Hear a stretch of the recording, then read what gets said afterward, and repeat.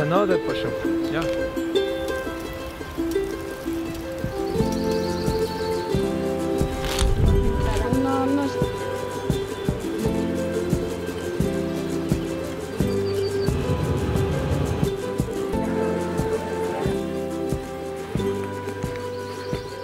I get like most of my inspiration is coming from very little details that sometimes are probably not seen in Lima, in the capital.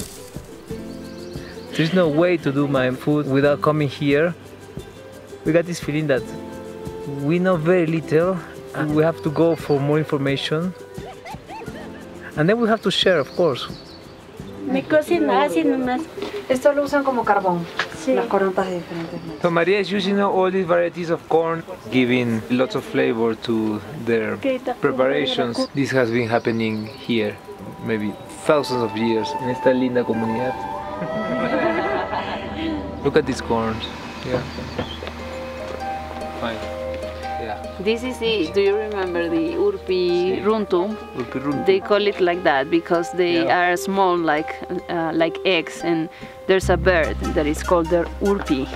Most of the names of the varieties of corn and potatoes and tubers, they relate a lot with nature and what they see.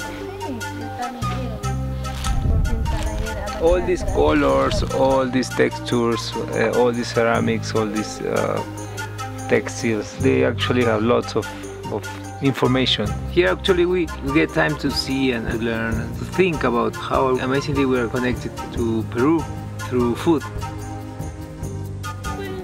This soil is of course blessed. I just can feel it when I speak to people, when I just interact with people. When I see the huatia, when I get into the aromas, it's something unique. Of course the result is fantastic. Oh. These women have come from their weaving communities and their agricultural communities. They brought their potatoes and their ocas and their other tubers to put into the beautiful huatia. Yeah, here I found I had a boss. Yeah. Bienvenido, dice que es usted el mejor cocinero del Perú. Así dice mi mamá y mi hermano. This boss, he was very demanding. I want to just go there and do everything my style, but I just can't. There's a boss here. We have to work together. And this community, these guys, they're very organized. Amigo, guárdalo por ahí. Guárdalo ahí, mételo ahí. That is a learning process as well. I mean, it's their culture, it's their tradition. It only makes sense that they have to handle it the way they know how to do it. So this is the high altitude way. When they don't find these rocks, then they use this soil mixed with dry remains of the harvest and the dry branches of barley and wheat and whatever they find, yeah? Yeah. Very, very new for me to see something like this. You know, there's no way to replicate this in your kitchen, in my kitchen. I'm standing on the oven. All the food is inside the earth. It's cooking on superheated rocks.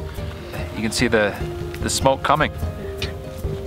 This is a celebratory tradition that goes back 1,000, 2,000 years. But one of the important things to do with the Pachamanca is to offer something to Mother Earth. It's the Aini, or reciprocity, that they believe so deeply here in the Andes. The first sips of chicha, this is the fermented corn beer of the Andes, are always for Mother Earth. Salud.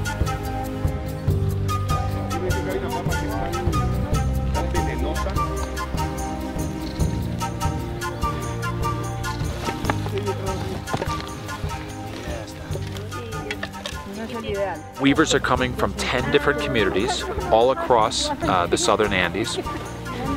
And this is about the only day of the year that they come together between the communities to celebrate amongst themselves, to be honored by the visitors who are here.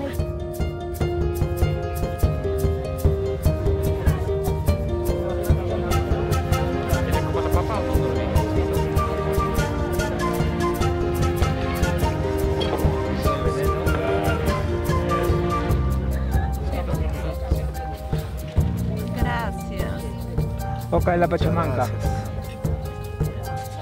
Sometimes experiences that you probably think that they are not related to gastronomy, they are so related to gastronomy that they can even change next menu at Central. Yo soy cocinero, tal vez yo sí me puedo conectar más con la guatia que veo allá, la pachamanca, ¿no?